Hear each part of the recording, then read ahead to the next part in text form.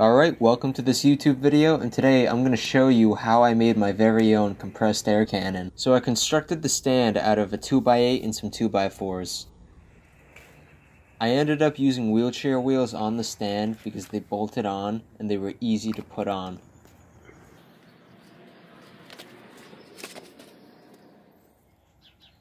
Okay, here's the pressure chamber where the compressed air is stored.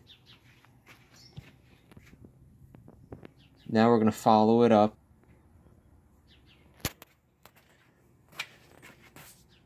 Here is the gauge and the fill valve. The pressure chamber connects to the sprinkler valve, then it goes into the breech of the cannon.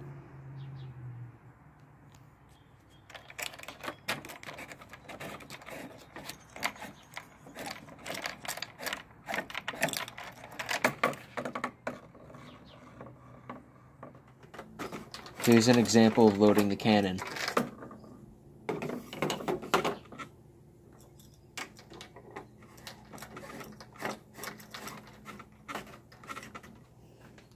For the elevation system, I have two rods that guide the cannon vertically. The bolt is unscrewed and then tightened to control the angle of the cannon.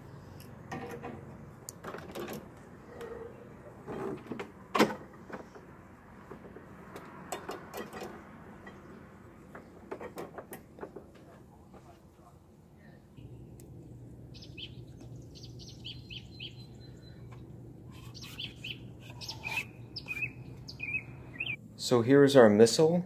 This is a Firetek Arrow. This is an old missile I had from the bow and arrow kit, and this is nice because it fits the bore fairly close.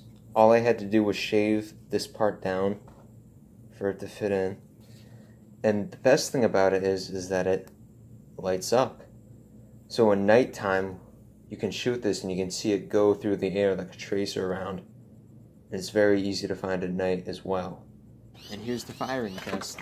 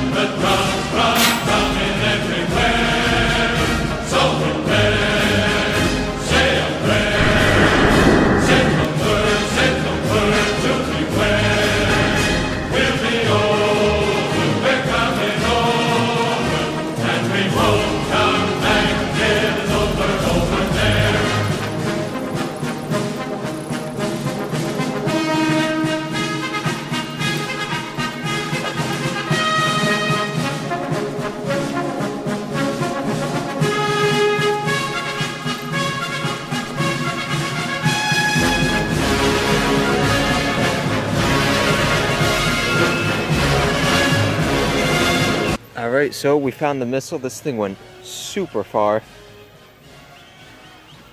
I don't really want to show my house, but I'll show a little glimpse of it. It's pretty much way over there. So after previous shots, this sand pit is about 160 yards away. I have an online map that I used to measure it, so that was pretty cool.